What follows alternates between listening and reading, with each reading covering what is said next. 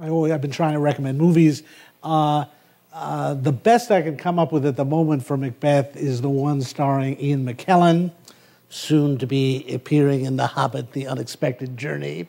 He plays Macbeth. Judi Dench plays Lady Macbeth. It's a decent enough production. It won't ruin it for you. It's not all that good, frankly, but Roman Polanski directed a version of it, which I need to review before I can recommend it. It's very powerful in certain ways, but it's kind of like a Roman Polanski horror movie based on Macbeth. So I'll watch that over Thanksgiving and then let you know. There's a whole other bunches of Macbeth, but those are the only two ones I own on DVD. There's one with Patrick Stewart. Doesn't sound very good to me from the descriptions, but again, Patrick Stewart's a great actor. But anyway, I always like you to be able to see these things as plays, and the one with McKellen and Dench certainly isn't anything quite to sneeze at. Okay, I think that's all the business. We turn now to what's famously known as the Scottish play. Macbeth is supposed to be cursed in the theater, and actors don't mention it. It's bad luck to say Macbeth, so they say the Scottish play. There's even an episode of The Simpsons where that comes up. Indeed, we are going to look at it as a Scottish play. This is going to be a kind of lesson in geography today, as you can see from the board. Now, this is an interesting example of how people try to find contemporary meaning in the play. Here's a play that probably came out around 1606, 1607. That is not long after James VI of Scotland became James I of England. And so this is one of those plays that people tie in to the court of James I. It's supposed to be a play that Shakespeare wrote in order to flatter James I and get in with his good graces. James had, in fact, become the royal patron of Shakespeare's theater company, which went from being the Lord Chamberlain's men to the King's men. James thought of himself as descended from Banquo. This has since been disproven, but at the time, the Stuart line was said to have descended from Banquo, and so this is supposedly Shakespeare's way of paying a compliment to King James. Now, I have to say that if this is Shakespeare's way of paying a compliment, I'd hate to see what he wanted to do if he was nasty, because if I were a king, I sure wouldn't want to be presented as being descended from these Scottish savages. We have someone from Scotland in this class, so I don't want to go too heavy on this. But you do see a very strong reflection of English prejudices against the Scottish in this play. The Scottish are basically presented as barbarians, and the English held up as a model of civilization. So I find it very hard to see this as a way of flattering James. And for that matter, to say you're descended from someone named Fleance. I mean, who wants to be descended from someone named Fleance? Come on now. And we'll see that the portrait of Banquo is not quite as positive as many people think it is. So I'm very skeptical of the idea that this play was meant to praise King James. And indeed, it's amazing that Shakespeare got away with this play, considering that several of his contemporaries ended up in jail for writing comedies where people spoke with heavy Scottish accents, including Ben Jonson. I'm going to treat the play in connection with Hamlet and Othello and try to show you how these three plays work together. In a way, I'm going to use Macbeth to reinforce what I was trying to show you in Hamlet and Othello. That is, I think once again here Shakespeare is exploring the great fault line of Renaissance culture, the tension between classical and Christian values, and that what he's doing here, much as he did in Othello, is show us a pagan warrior who is confronted with Christianity and disturbed by it, perturbed by it, indeed ultimately unhinged by it. There's some remarkable passages in this play that we'll come back to, but I want to start off with.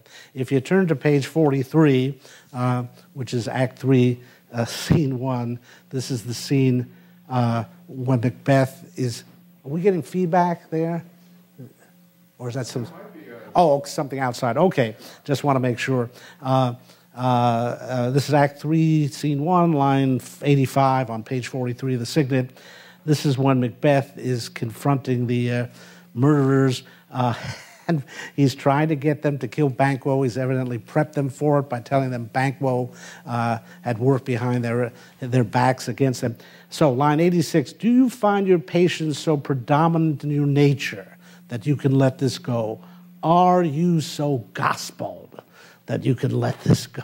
Are you so gospeled to pray for this good man and for his issue? Are you so gospeled?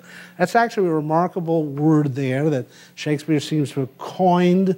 Gospeled as a verb there. According to the Oxford English Dictionary, this is the first appearance of this word in print, at least. So here's something. Shakespeare has Macbeth noting that the people of Scotland have been gospeled. They've been Christianized, and it's made them tame. It's given them all this patience, just as Christianity should be. And so they now don't have that thumas anymore. They're not eager enough to take revenge. And indeed, what the murderer says to this response, he asks, are you gospeled? And he says, no, we're men. We're not Christians, we're men. It's really quite extraordinary. We'll come back to this passage later to what the definition of a man is here. But there's this strong sense here of the opposition between being gospeled and having manliness. And then even more remarkably, on page 53, after Banquo has been murdered, and Macbeth is confronted with what he believes to be Banquo's ghost at this party. So this is page 53, Act 3, Scene 4, about line 75. Blood, Macbeth says, blood hath been shed ere now in the olden time, ere humane statute purged the gentle wheel. Aye, and since two murders have been performed, too terrible for the ear. He's talking about the olden time here, and what's that time? It's the time before humane statute purged the gentle wheel. It's the time before Christianity. It's the time before the humaneness of Christianity came to prevail in barbaric Scotland. The olden time ere humane statute purged the gentle wheel. And what was that time like? The times has been that when the brains were out, the man would die, and they're an end. But now they rise again. Here we are in the Christian world, and we now have the possibility of resurrection. And it just baffles Macbeth. You know, they used to be the good old days, you killed a guy and he stayed dead. It was so easy. Now we've been gospeled and we got humane statutes, and they come back. Now they rise again with 20 mortal murders on their crowns and push us from our stools. This is more strange than such a murder is. Now this is what I'm focusing on here. What I'm talking about when I'm saying that Shakespeare here portrays a pagan hero who is confronted with this Christian world. How new it is, I can't tell you, but Macbeth is still asking of certain people, are you gospeled? As if, you know, have you guys become Christians? There's a lot of Christians around suddenly. Are you some of them? Because we may have a problem with killing Banquo if you guys have gone all Christian on me at this moment. You really see this sense of the pagan warrior that his world has changed around him, and it's so much more confusing now. And it is deeply confusing and puzzling to him. Now, this will help explain sort of the whole tenor of Macbeth that makes it unusual even among Shakespeare's tragedies. That is, Macbeth is a very problematic hero. It's very difficult to speak about him as a hero. You want to say he's a villain. He's a tyrant. This is the same kind of figure that appears as Richard III, famously in one of Shakespeare's earliest plays. we know that these are tragic heroes in Shakespeare, but still we feel pretty comfortable calling King Lear a hero and Hamlet a hero and Coriolanus and Antony and Julius Caesar and even Othello. He does a terrible thing, killing Desdemona, but it's in response to Iago's machinations, and we still, noble Othello goes well with us. When you think about it, Macbeth is Shakespeare's most extreme case of a tragic hero in the sense he's really pushing the limits here of villainy, where the tragic hero slips into villainy.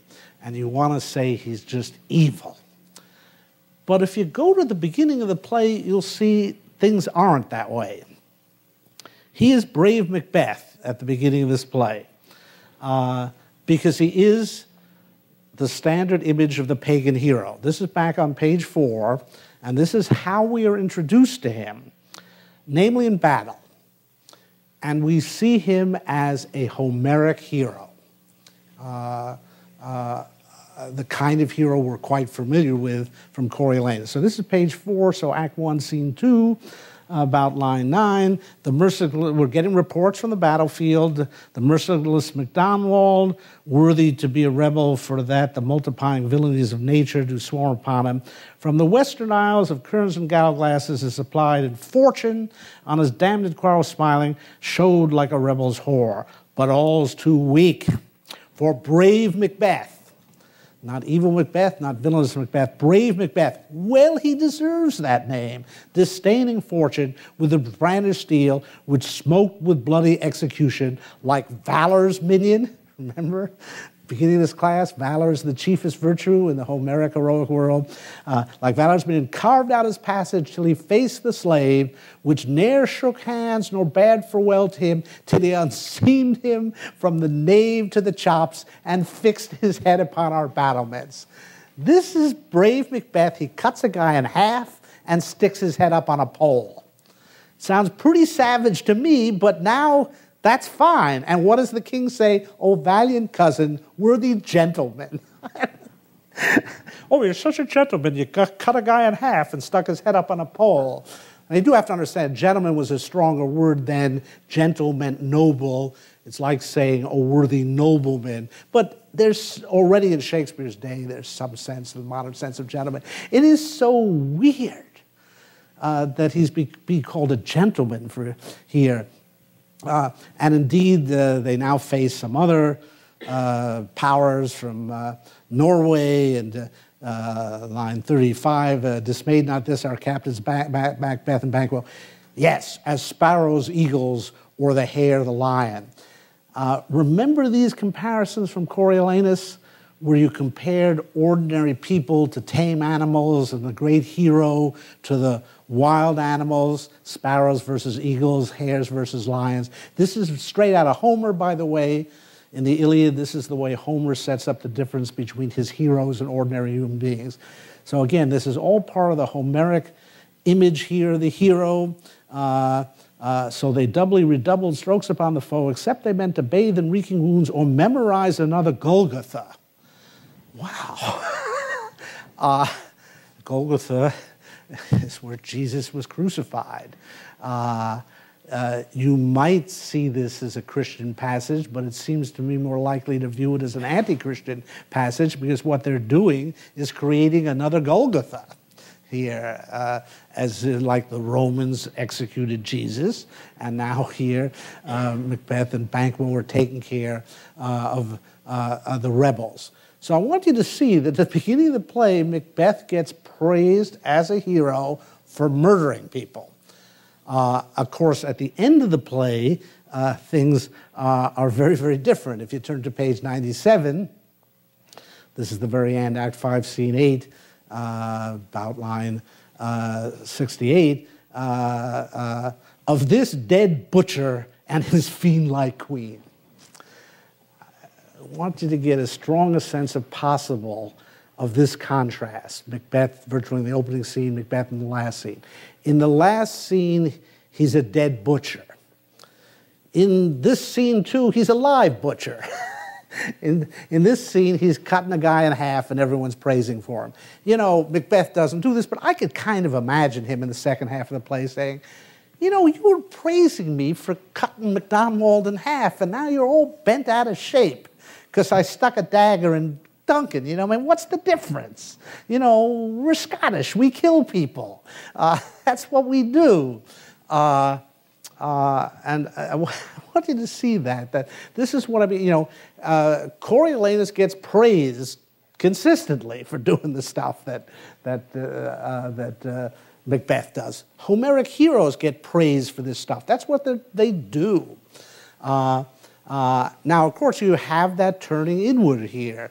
The problem we've seen again and again. What happens to the warrior when he doesn't shift gears in domestic policy? Obviously, the point is you're supposed to kill the traitor MacDonald. You're not supposed to kill your legitimate king. But, you know, it's kind of hard to turn it on and turn it off. Henry V could do it.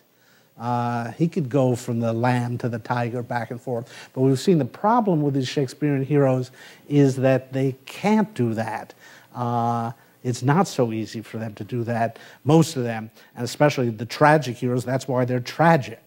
And in a way, there's a tragedy here is that Macbeth is caught between antithetical realms of value, and the very qualities that make him heroic on the battlefield turned him into a butcher, into a fiend when those powers are manifest in domestic life. So once again, we're in a world of clashing values. Turn to page 70. This is Act 4, Scene 3.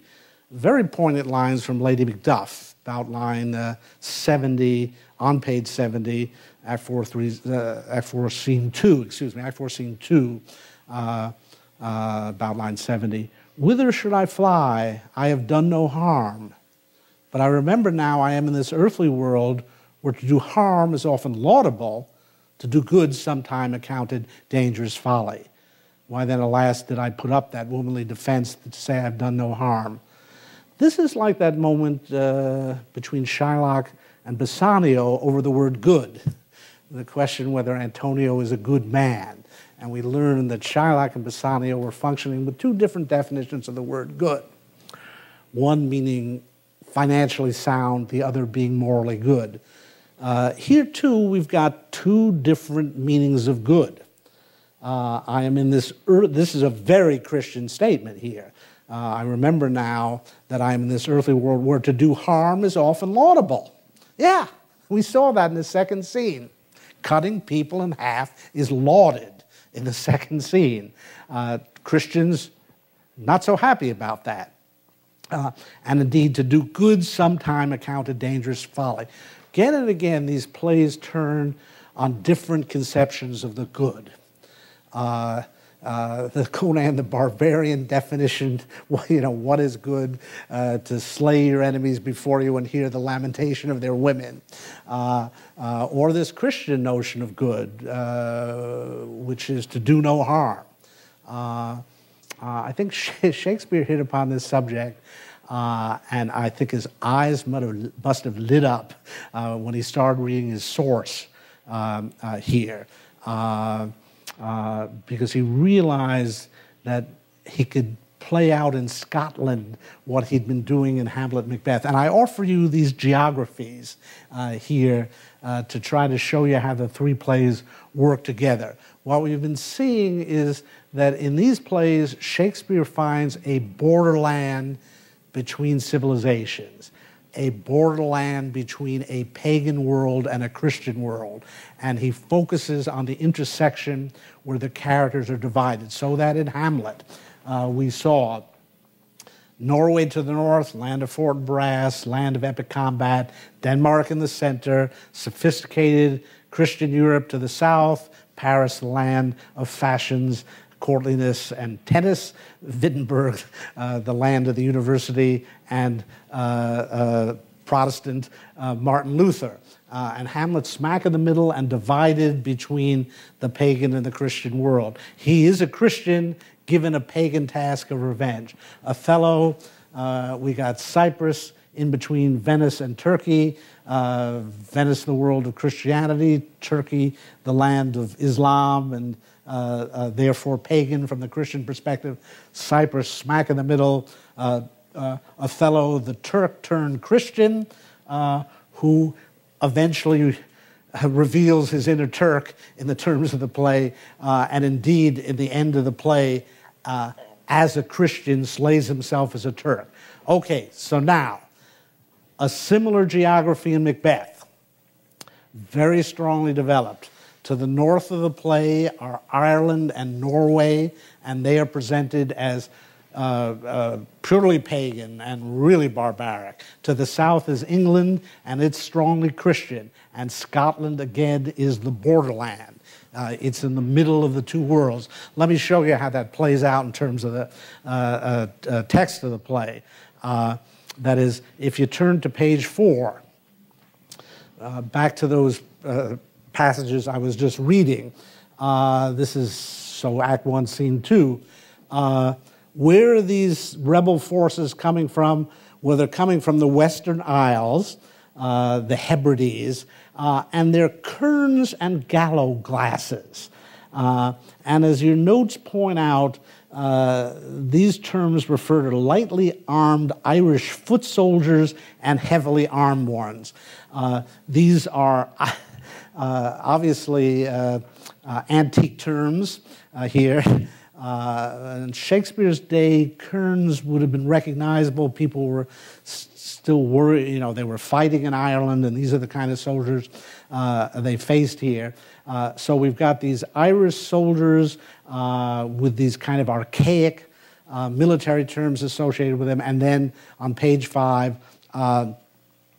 we see the Norwegian lord, line 31. Again, Norway seems to be a source of Vikings. I mean, we know this in history. I mean, when people still in Shakespeare's day pictured where the most barbaric people come from, well, they come from Norway.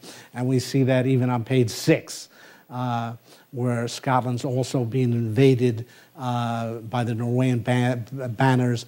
This is still Act 1, Scene 2, about line 50. Norway himself. With terrible numbers, along with the disloyal traitor, the Thane of Quarter. So we've got a sense here, the forces that need to be suppressed are from the north.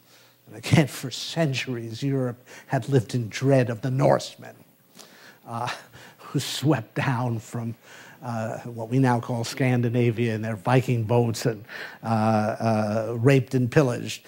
Even in Capital One ads now, we still have that image going.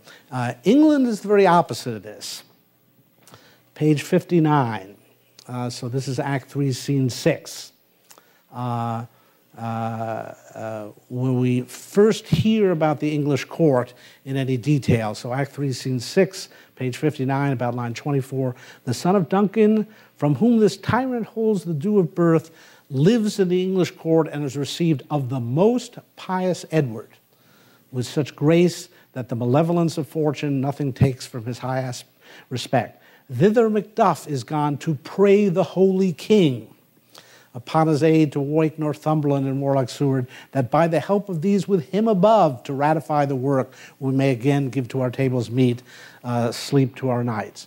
So this is Edward the Confessor, one of the most pious kings in the history of England, and just, you know, the most pious Edward. He is the holy king. Later we learn on page 76 how deep this goes. He can practice miracles. Page 76, Act 4, Scene 3, about line 140. That stay is cure, their malady convinces the greatest stay of art, but at his touch such sanctity hath heaven given his hand, they presently amend. This is the king's touch. He can cure the king's evil. As your note says, scrofula, called the king's evil because it could allegedly be cured by the king's touch. And we get this long passage that emphasizes the sanctity and the Christianity of the English king. about line 144. "'Tis called the evil, a most miraculous work, and this good king, which often since my here remain in England, I have seen him do. How he solicits heaven, himself best knows. But strangely visited people, all swollen and ulcerous, pitiful to the eye, the mere despair of surgery he cures, hang a golden stamp about their necks, put on with holy prayers, and 'tis spoken to the succeeding royalty, he leaves the healing benediction. With this strange virtue, he hath a heavenly gift of prophecy, and sundry blessings hang about his throne that speak him full of grace."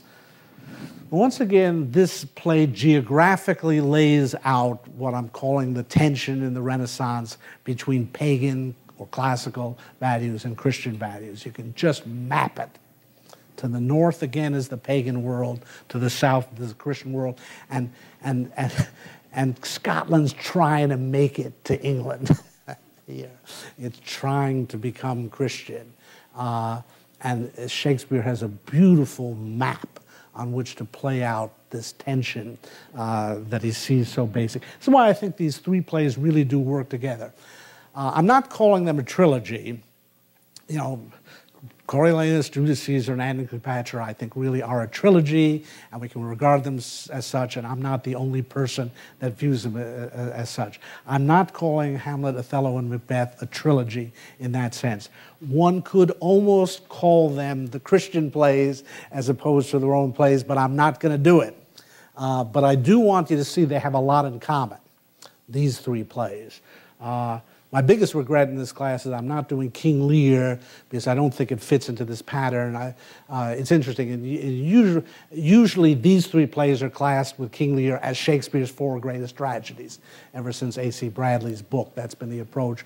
And in terms of quality, there's a lot to be said for that. But I really do think they're quite separate from King Lear, which is set in a pre-Christian era and therefore doesn't involve this particular set of themes that I think holds Hamlet, Othello, and Macbeth together. If you'll think about those maps, and you're the first people on earth to ever have seen them all together that way, I think you'll see how these plays do hang together.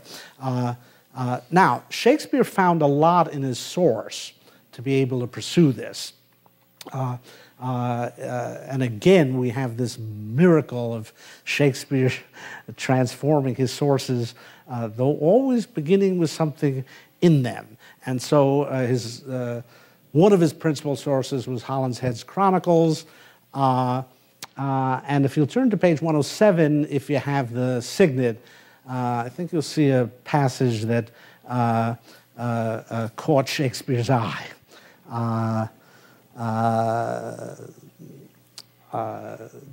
Where it says Macbeth's history, so this last paragraph on page 107, Dowada was married unto Sino the Thane of Glamis, by whom she had issue on Macbeth, a valiant gentleman, there's the word again, and one that if he had not been somewhat cruel of nature, might have been thought most worthy the government of a realm. And indeed, Shakespeare found in the source, in this Scottish history, a lot of admiration for Macbeth. On the other part, Duncan was so soft and gentle of nature that the people wished the inclinations and manners of these two cousins to have been so tempered and interchangeably bestowed betwixt them, that where the one had too much of clemency, that's Duncan, and the other of cruelty, that's Macbeth, the mean virtue betwixt these two extremities might have reigned by indifferent partition in them both, so should Duncan have proved a worthy king, and Macbeth an excellent captain. This had to catch Shakespeare's eye. It's Scottish Aristotelianism. It's presenting virtue as the mean between extremes here, and they are extremes we've been seeing, clemency and cruelty. It's exactly the way Shakespeare presented Henry V as the man who could combine clemency and cruelty.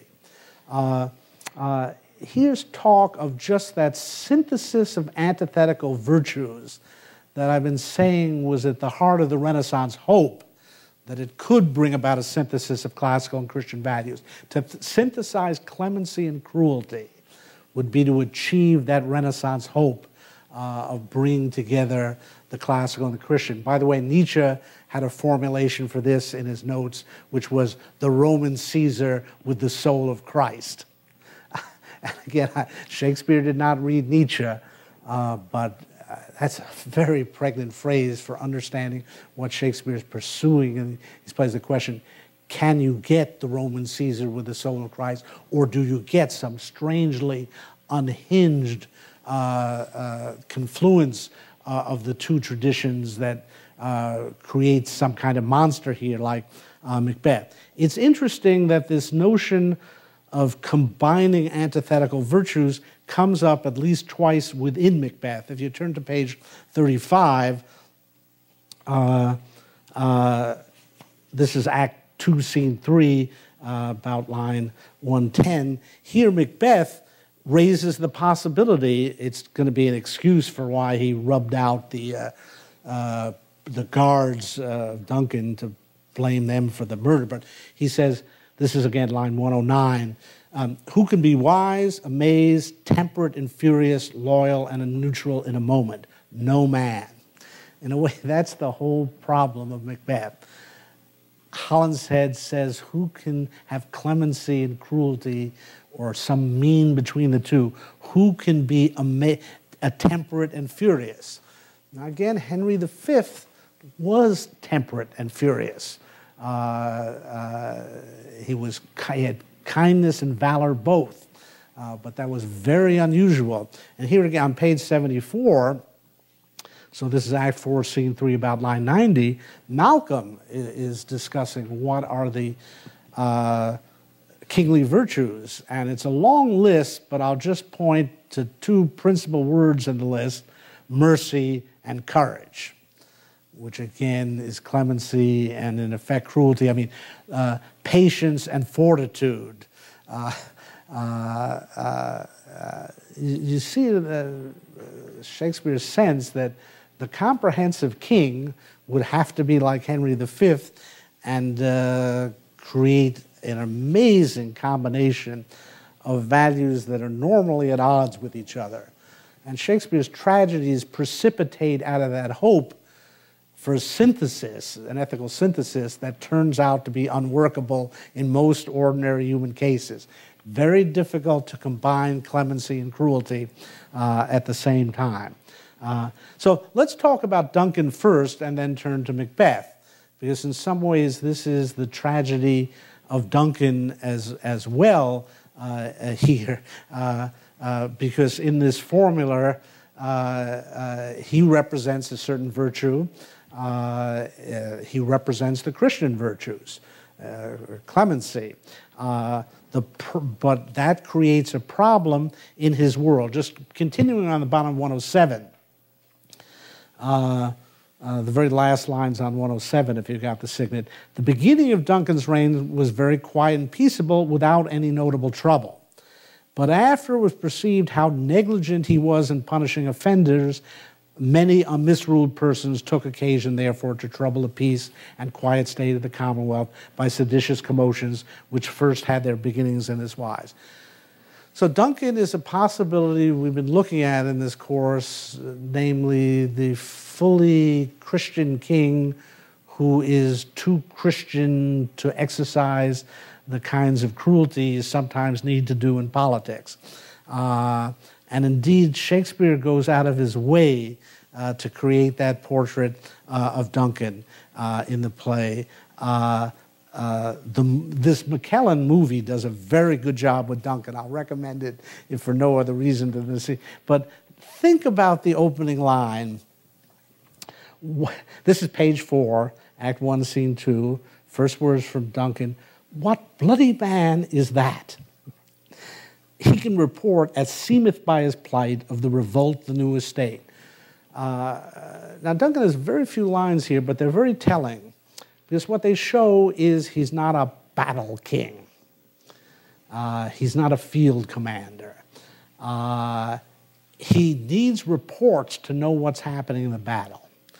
Now, we can understand this. I can certainly understand it. You don't see me rushing off to too many battles. But think about the rulers we've been seeing. Coriolanus, even Brutus and Cassius, Mark Antony, Octavius got criticized because he won more in his lieutenants than in his person. Generally speaking, we've been seeing here that the ruler is a guy who leads his own troops into battle. Now, again, this is not something that we're used to in this country. We used to let them lead the troops in the battle and then elect them president. But this was a long-standing human principle that the great king led his troops into battle. We certainly saw with Henry V, Alexander the Great, Julius Caesar. The great rulers were men who risked their lives in battle and didn't stand around waiting to hear what happened. I mean, this McKellen film, Duncan is all dressed in white. I forget if he's wearing a cross or not, but he looks very Christian, and he's old, and he stands out among all these bloody men. And, you know, you could take the Monty Python route here with Duncan and sort of, well, what bloody man is that? You know, like he's scared. He's never seen blood before. You know, how dare you bring blood into the royal quarter? You're getting blood all over my nice white robe. But it's an amazing open line. Like, you mean there's blood in battles?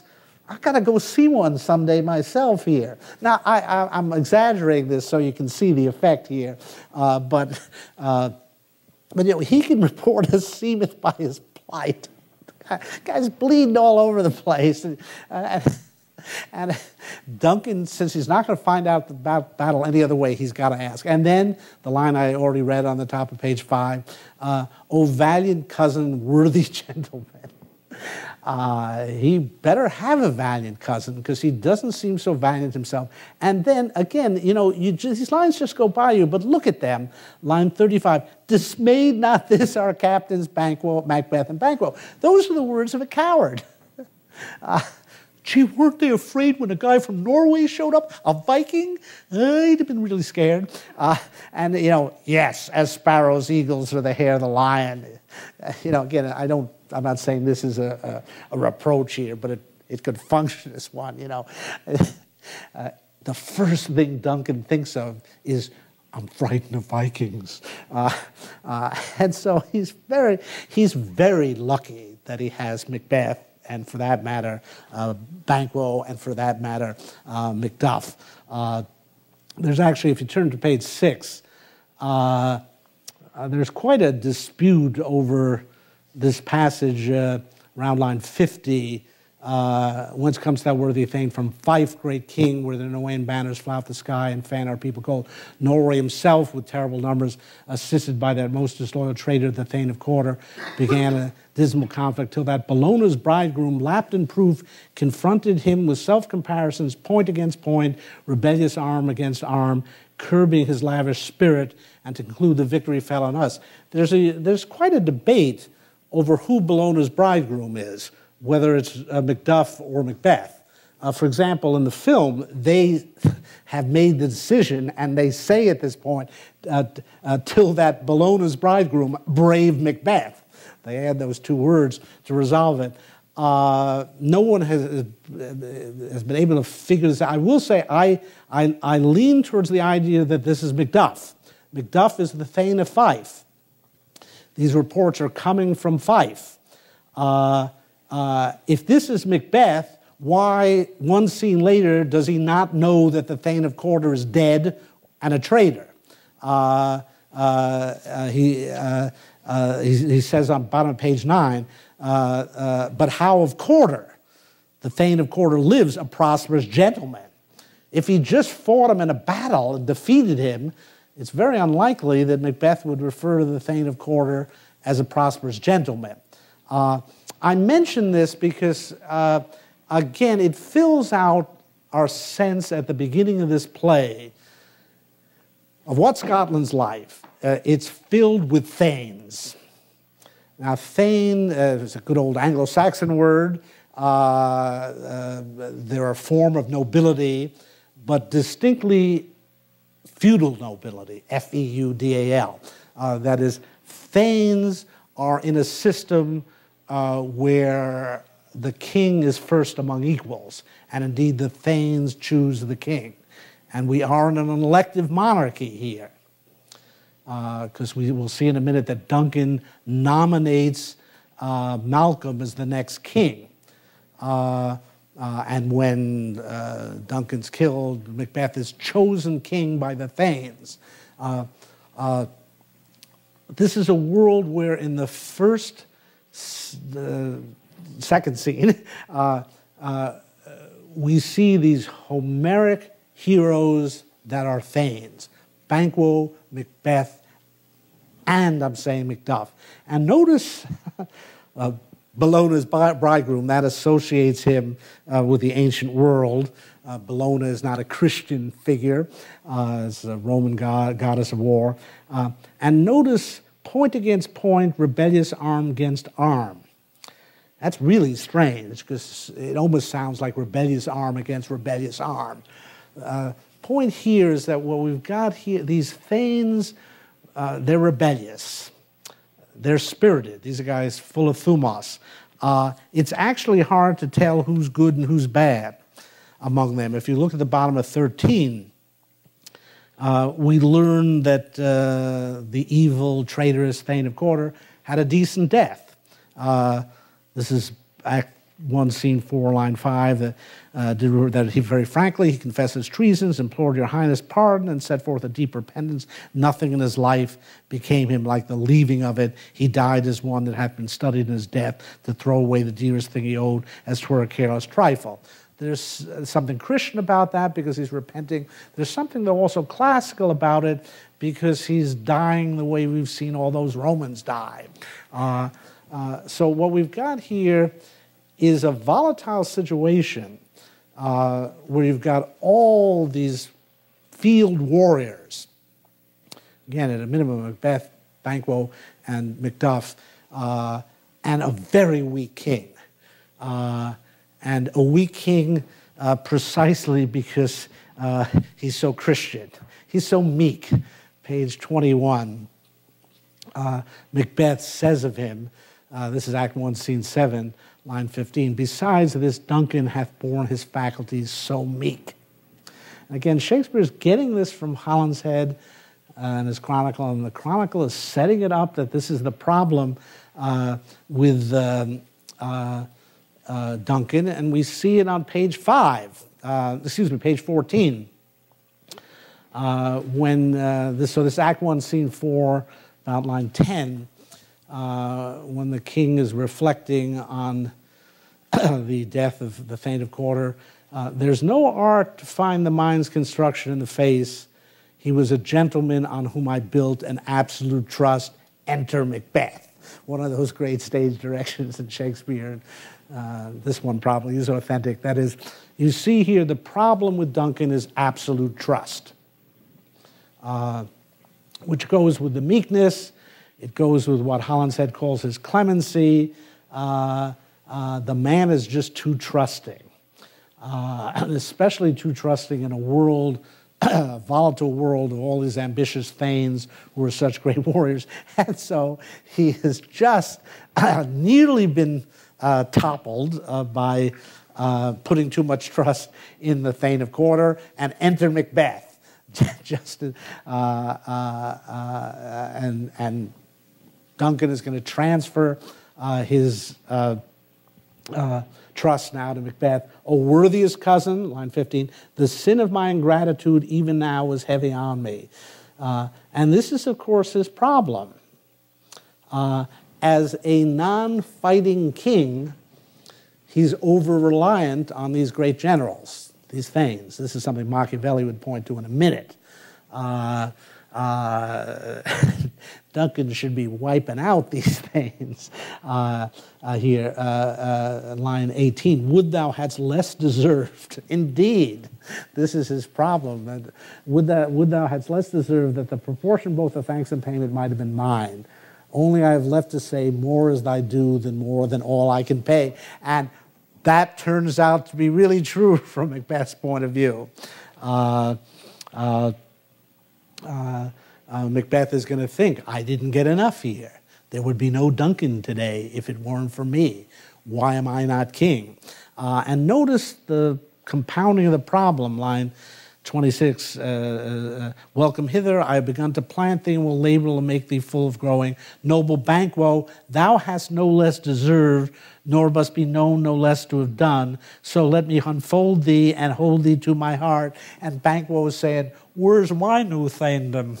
Now we're going to look at Banquo next time to see a little suspicious aspect to him. But you see here the problem of this kind of system, which Shakespeare had explored in his English history plays.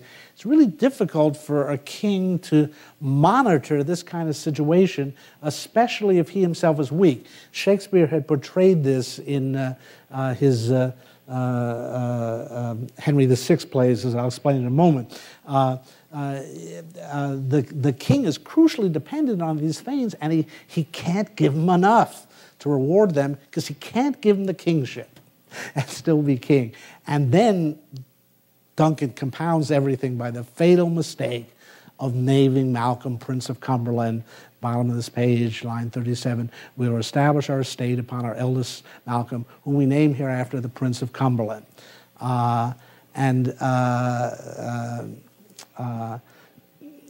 As we learn from Macbeth at line 48, the Prince of Cumberland, that is a step on which I must fall down or leap. That is, until Duncan names Malcolm effectively the heir apparent, Macbeth could reasonably expect that he might be the next king, because it's going to be an election, and the Thanes are going to choose. He has high honors among the Thanes here. He's emerging as the greatest of the Scottish soldiers, and so maybe he could get to the throne legitimately. Now, you can say that Duncan is worried already about that, and if he wants his son to succeed him, he'd better give him some leg up here. But Duncan really takes away his best tool for managing the situation by trying to name his son the heir apparent here. As long as Duncan played it coy, men like Macbeth, and for that matter, Banquo and Macduff, could say, all right, well, I've got a shot at king in the next election. But once Duncan tries to establish a dynasty here, he's in real trouble. If you go back to page 76, you'll see that England is presented as having a settled monarchy, a settled succession. This is Act 4, Scene 3, line 155. This is said of Edward the Confessor, and 'tis spoken to the succeeding royalty. He leaves the healing benediction here. The images again and again here are of England as having a settled monarchy, but Scotland is a much more fluid, we would say medieval or feudal situation. And so Duncan miscalculates here, almost pushes Macbeth into murdering him. Now, there's one fabulous passage in the source that's not in the signet excerpts.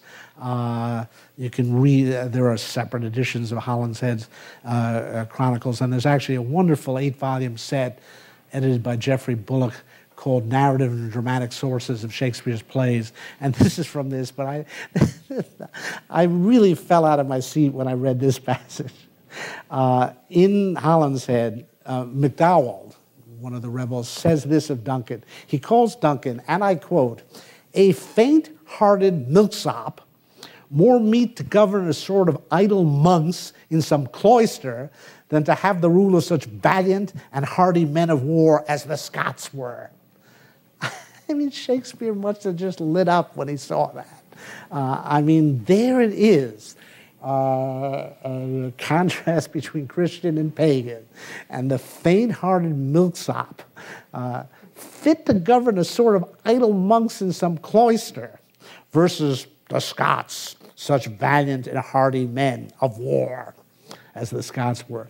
Now, the amazing thing is Shakespeare had written these lines probably 15 years before he read this passage. I'm going to quote you something from the second part of Henry VI. These are the Henry VI plays, may be the very first thing Shakespeare wrote. They deal with the events that happen, obviously, after Henry V, but Shakespeare had already written that story that leads up. There's 3 Henry VI plays, and then Richard III, the 4th play in that first tetralogy. But this is what York says of Henry VI. You know, the War of the Roses, the Yorks versus the Lancasters. Henry VI was the last of the red-hot Lancasters. And York says this of Henry VI. That hand of thine doth not become a crown. Thy hand is made to grasp a palmer's staff, that's a pilgrim's staff, and not to grace an awful princely scepter. That gold must round and girt these brows of mine, whose smile and frown, like to Achilles' spear, is able with the change to kill and cure. That's the exact contrast that Shakespeare later found in Holinshead account. But Shakespeare had this English character, York, accusing Henry VI of being too Christian. You're not fit to carry a princely scepter because you should be carrying a pilgrim staff. And I handle it like Achilles' spear. Again, this is one of the earliest points I found in Shakespeare where he's working out the contrast between the classical or pagan and the Christian. And indeed, Macbeth returns to the earliest ground in Shakespeare. The contrast between Henry VI and Richard III is the contrast between Duncan and Macbeth.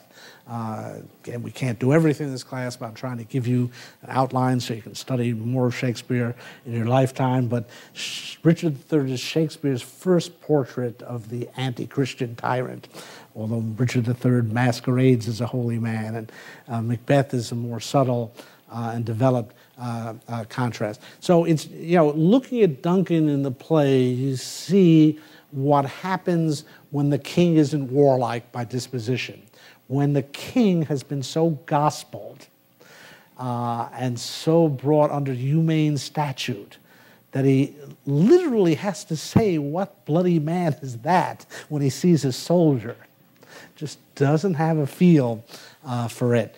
And doesn't cut it as a king, especially in a world as savage as Shakespeare presents Scotland, where again, in our opening glimpse, one guy is cutting another guy in half while everybody else stands around and applauds. So it really, the story of Duncan is really fascinating.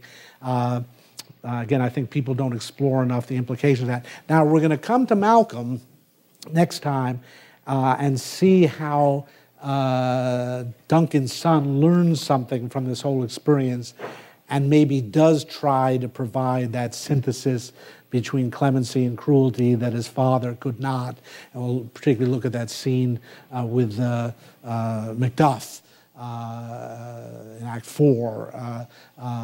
Malcolm becomes a very interesting figure when you start to think of him as analyzing the defects of his father's rule and why his father got himself killed. So, all right, let's now talk more about Macbeth. Because what I want to talk about, what I've been trying to show you here is you know, here's this pagan warrior who's been Christianized. He's now living in a Christian society. He's doing well in it the way Othello does well in Venice. You know, Duncan could not defend himself against the Norwegians the way Venice can't defend itself against the Turks. So the Venetians hire Othello. They buy themselves a Turk as they see it. Duncan's lucky he's got a pagan warrior as a cousin. And Macbeth can save his royal butt against the kerns and gallow glasses. But what we see in this play is what happens to this heroic figure when there's an enormous eruption of the supernatural in his life. And that's what happens when these witches come to him making prophecies, the famous prophecies about his future, that he'll become Thane of Glamis and then Thane of Cawdor, and then he'll become a king. This transforms the man.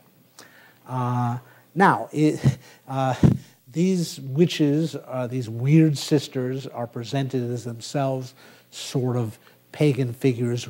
Weird is a Norse word that means fate, the sisters of fate. But what I want to argue is that what we're seeing in them, nevertheless, is an image of the supernatural, whatever else you say about it.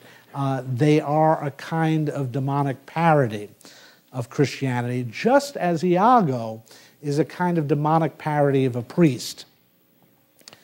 The intense relationship between Iago and Othello is on the model of a priest and a man whom he is both confessing and catechizing.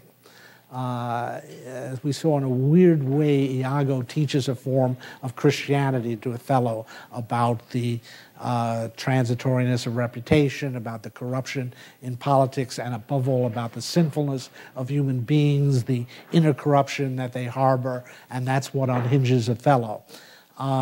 In Macbeth, he gets taught a lesson in providence. Hamlet said there's a special providence in the fall of a sparrow. In this play, we see there's a special providence in the fall of a king. That is, Macbeth is taught that things are fated, F-A-T-E-D, in the world, and that he can go along with that to his own profit. What's interesting is to see the transformation, again from the beginning. Back on page 4, the first thing we learn of Macbeth, this is again Act 1, Scene 2, about line 17, is that he is disdaining fortune. Brave Macbeth, well, he deserves that name, disdaining fortune. Now, this is something we saw in Coriolanus, and again, do remember Coriolanus is written after this play, and I've set the plays up in what I'm calling a kind of logical order. But the classical hero disdains fortune. That's what his bravery means.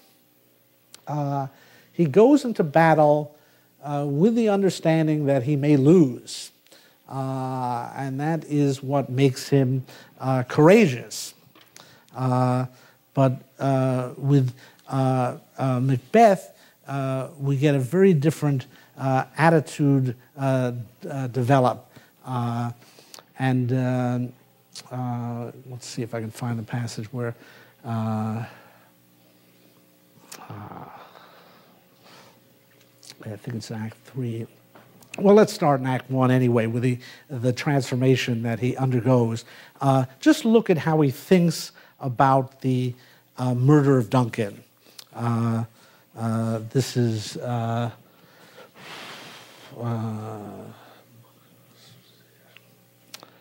page 20. It's perhaps his most famous soliloquy. So Act 1, Scene 7.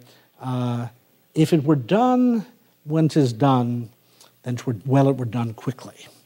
If the assassination could travel up the consequence and catch with this or see success, that but this blow might be the be-all and the end-all here, but here, upon this bank and shoal of time, we jump the life to come. Now, this is a great soliloquy, and indeed, we're in the world of soliloquy. I've been making this contrast between a pagan hero like Coriolanus, who doesn't have much inside him, and have these figures like Hamlet, Othello, Macbeth. They have such internal depths. Nietzsche says in The Genealogy of Morals, Christianity made man interesting. And Nietzsche is famous for writing a book called The Antichrist and being thought of as anti-Christian, and yet he says, Christianity made man interesting. And you can see it here that Shakespeare's Christian heroes have so much more depth. There's so much more tension within them. Notice the issue here, though. What's on his mind? The life to come. What he's focusing on is just what we saw Hamlet focusing on, the issue of his eternal soul. Now, he seems to be saying he'll skip it. That is, he's saying if this assassination could be done quickly, if it could be done in such a way as it could limit the consequences, then he'll do it. He won't worry about the life to come. But actually, when you analyze it, you see that what he's really trying to do is achieve the life to come here and now in this world. And that's, I'm going to offer as the formula for what Christianity does in distorting Macbeth's impulses. That is, what he wants is the be-all and the end-all. He wants something infinite here. That's what the afterlife is supposed to be. It's supposed to be the be-all and the end-all. Those are terms that describe something ultimate, something absolute. But he's going to look for a blow that might be the be-all and the end-all here. That's what attracts him to the whole idea of the kingship here. He imagines the kingship as something that will give him everything he wants. In a way, the witches have seduced him into this to make him think that everything will be fulfilled if he can have that kingship. And moreover, what he wants to do is to find it in an unshakable form. So that if you turn to page 42, Act 3, Scene 1, about line 47, now he's thinking about Banquo.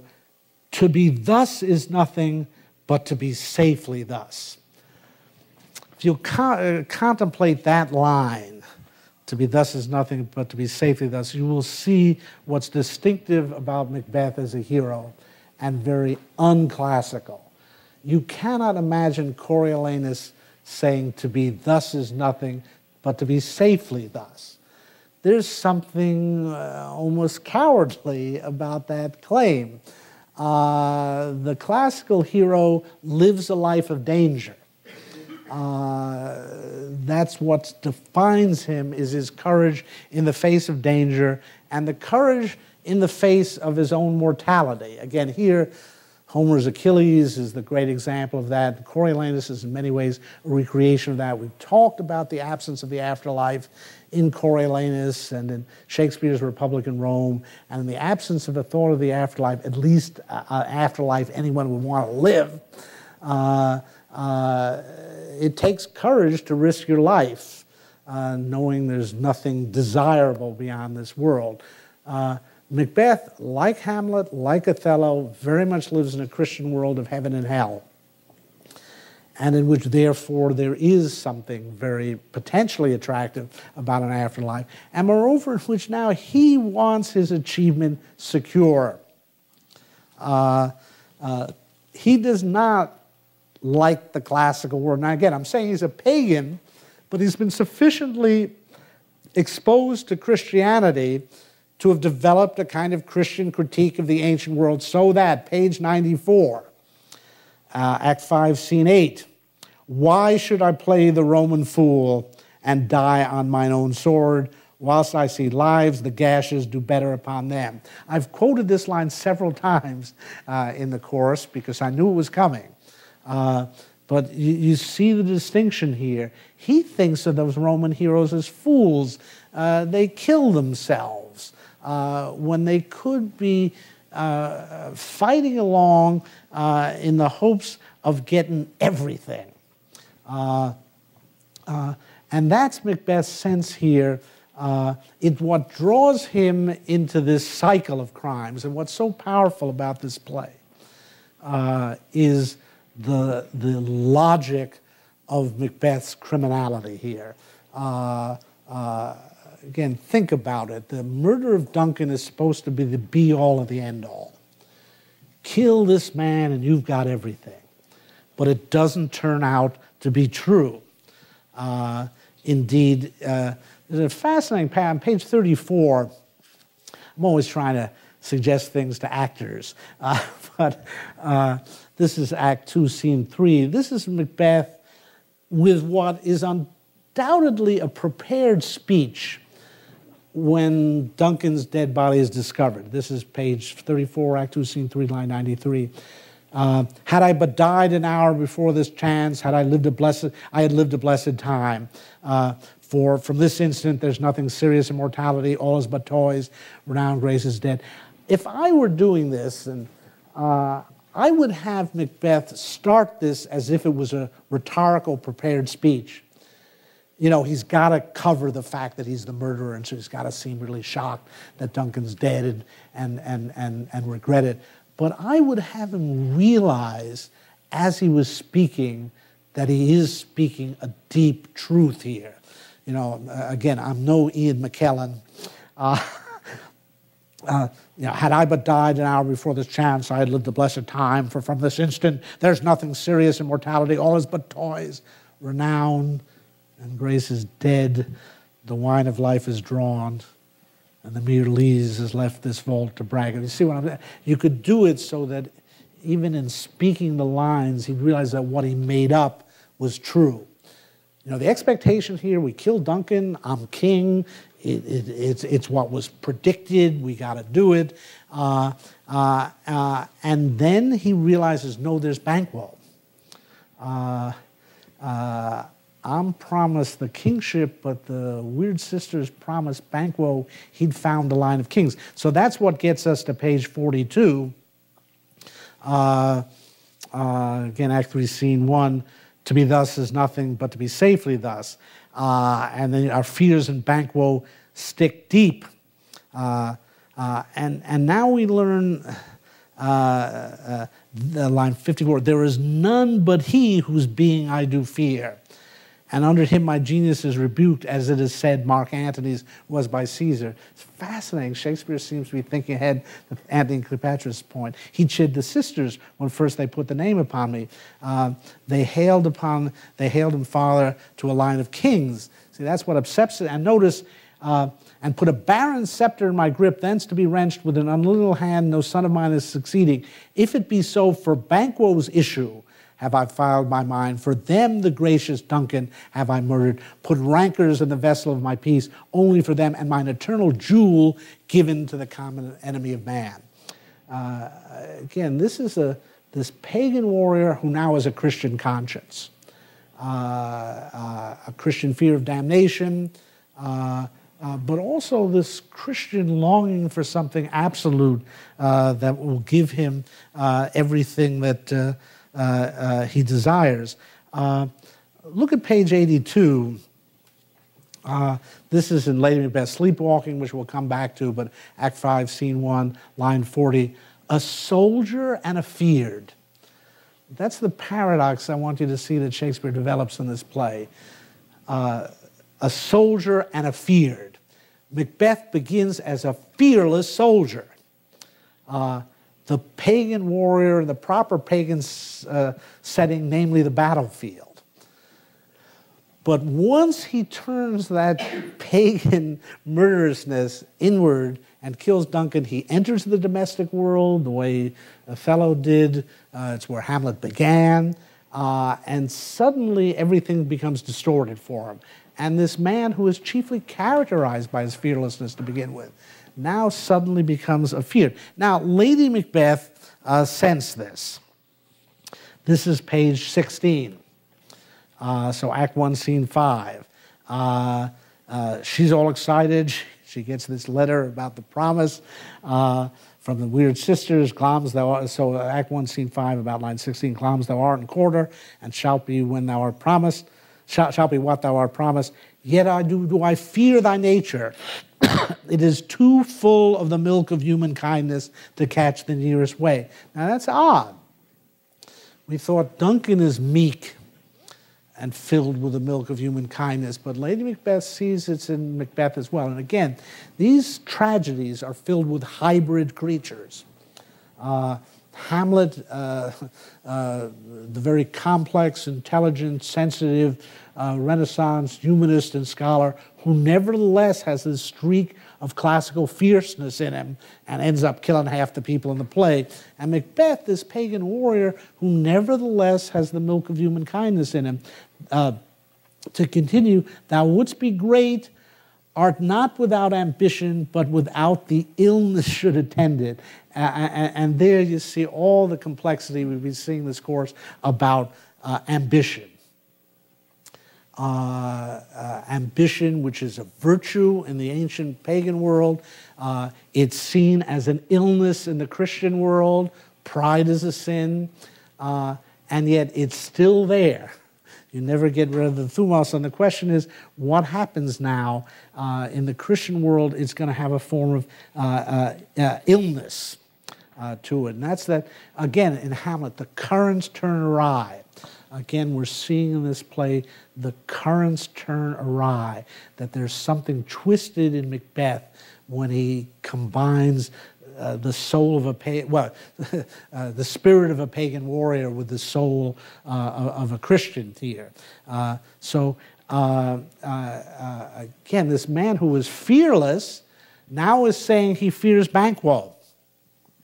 So he's drawn further into this tragedy when he plots to have Banquo and Fleance murdered.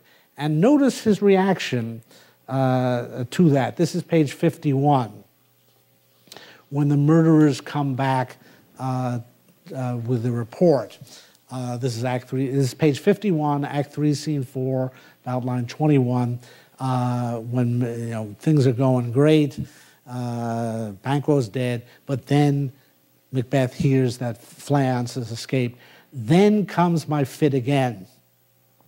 I had else been perfect, whole as the marble, founded as the rock, as broad and general as the casing air, but now I am cabined, cribbed, confined, bound into saucy doubts and fears. What I want you to see there is this is a quest for perfection. Remember Othello, my perfect soul? Remember Hamlet, I could be bounded in a nutshell and count myself a king of infinite space were it not that I have bad dreams. The imagery is so similar among these three characters. Othello's obsession with Desdemona as alabaster. What comes along with the Christianity here is the dream of something perfect. What we have, this is the same all or nothing attitude I've been trying to show you in Hamlet and Othello, a kind of absolutizing the world. In Hamlet and Othello, it shows up chiefly in their attitude towards women, that they are either angels or whores, and they can't find a middle ground. A Macbeth can't find a middle ground here. He wants a perfect world that is founded as the rock, founded on a deep foundation. And in the absence of perfection, he has nothing. He's cabined, cribbed, confined, bound to saucy doubts and fears. And again, this is the logic that drives him. First, kill Duncan and I'll have it all. Gee, I don't have anything. Well, the only problem with Banquo and Fleance, if I kill them, I'll have it all. But no, he kills, first of all, they don't kill Fleance, and still he doesn't get it all. This attitude persists throughout the play for him. If you look as far into it as 86. This is Act 5, Scene 3, about line 20. This push will cheer me ever or deceit me now. Again, this is absolutism I'm talking about with him. He's constantly questing for the absolute act that will give him everything he desires. And of course, the sad thing about it is that it gives him nothing that he desires. That it is the saddest feature of the logic of the play, again, of the all or nothing logic. It's the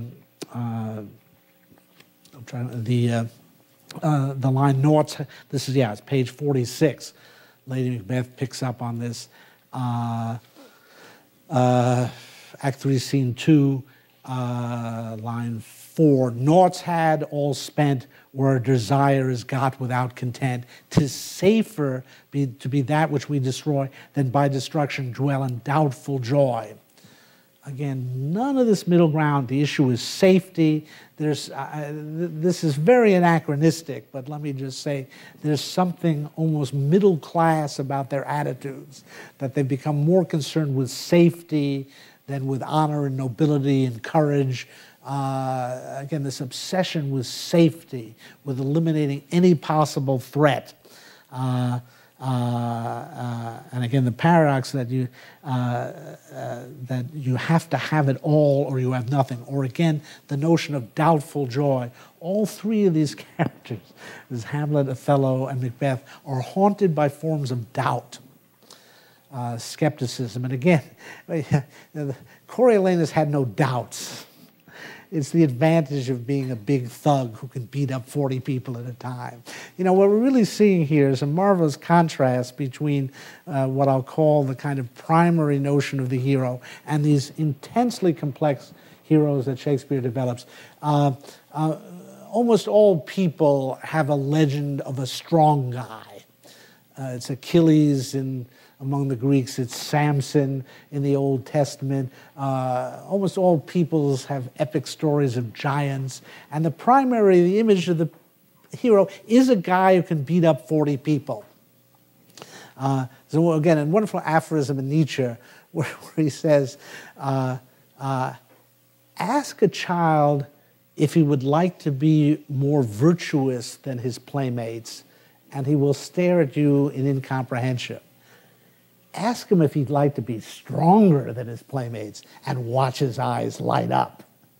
And that is the primary childlike sense of the heroic. It's there in our superheroes.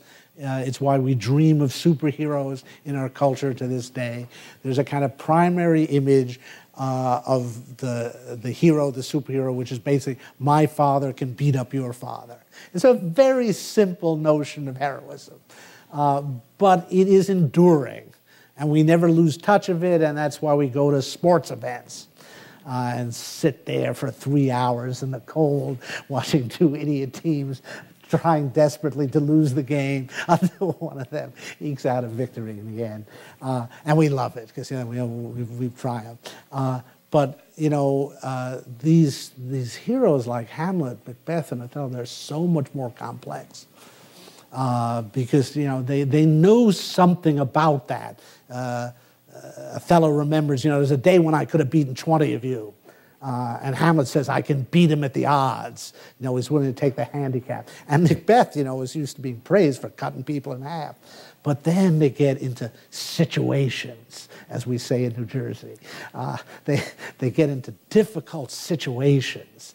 And it doesn't turn anymore on whether you can beat up 40 people or not. Now, again, I don't ever want to denigrate Coriolanus or Achilles or that understanding of the heroic, which is very much related to the military needs of humanity and the fact that we, to this day, need heroes like that. On the other hand, what makes Shakespeare such a great dramatist is that he introduces us to this incredible complexity when you ask one of these heroes to think and to make moral judgments. And again, that's I started with Macbeth as this fighting machine. He's a man who, by instinct almost cuts people in half. But he's actually, in many ways, very thoughtful. His wife says he's got too much of the milk of human kindness in him, and so he's faced with situations where the outcome isn't as clear-cut, and especially when he wants perfection now. It's so much easier and clear-cut in the world of the Roman plays generally. You might think about that, just the difference in the Roman plays. The death, the triumph of, the killing of one person and another almost always occurs in a battle scene. The assassination of Caesar is an exception to that, and it's why it's so morally complex. But generally, the notion in the Roman plays, in this pagan world, this ancient classical world, is that two heroes face each other on the battlefield as Hector and Achilles face each other. Notice in these three plays, we're dealing with murder. The battle between Hamlet and Fortinbras is in the distant past, the elder Hamlet and the elder Fortinbras. We're in such a darker world now. The Roman plays take place in daylight, because everything's transparent in a way. The heroes meet on the battlefield. Even the assassination of Caesar takes place in a public spot. These plays take place at night. It's very interesting. I mean, Macbeth is dominated by night, and clearly the imagery is at night. Hamlet as well, and even Othello. Othello carries in a candle just to see Desdemona when he's going to murder her. There's something so much darker about these plays. It's the paradigm. I mean, Christianity brings a new light to the world, but it introduces a new kind of evil. This internal evil. Again, we're in the Roman plays, we're in the world of Nietzsche's mass morality. It's a world of good and bad. In what I'm just going to very gingerly call these Christian plays, we're in a world of good and evil now.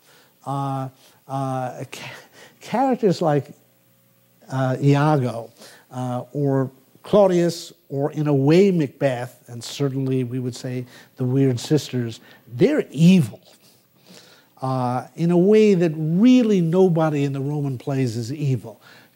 Maybe Ophidius, but because he's kind of Machiavellian and scheming, but even he is, forthright and forthcoming compared to Iago. When it's sort of we enter the world of the devil in these plays, and the demonic and the devilish. There are these new internal depths, but they often hide corruption. And so these plays are much more about evil. Indeed, evil is the heart of these three plays. In fact, Macbeth is fundamentally about transforming a pagan hero into someone who's evil. How we get from brave Macbeth in the first scene to the dead butcher and his fiend-like queen. That's the great transformation that occurs here. And it's a kind of corruption by supernatural forces which gets him to strive for such a perfection that he becomes a murdering machine. Well, I got to stop here. We'll continue with this week from today. Have a great Thanksgiving, and we'll see you afterwards.